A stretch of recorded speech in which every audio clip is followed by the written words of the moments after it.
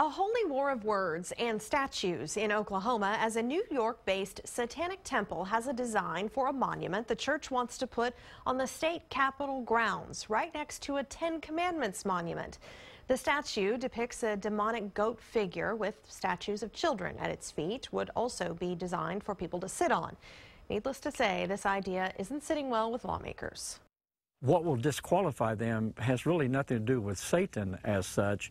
It's that it has no historical significance for the state of Oklahoma. The only reason why the Ten Commandments qualified is because at the Capitol what we do is we make laws. We are lawmakers.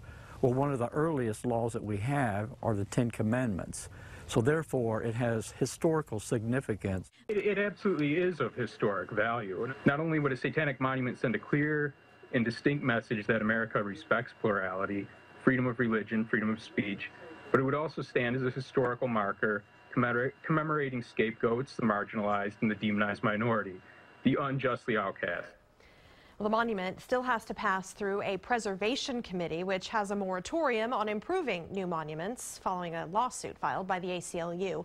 The Satanic Temple maintains that the Oklahoma legislature's decision to authorize a privately funded Ten Commandments monument at the Capitol opened the door for its statue.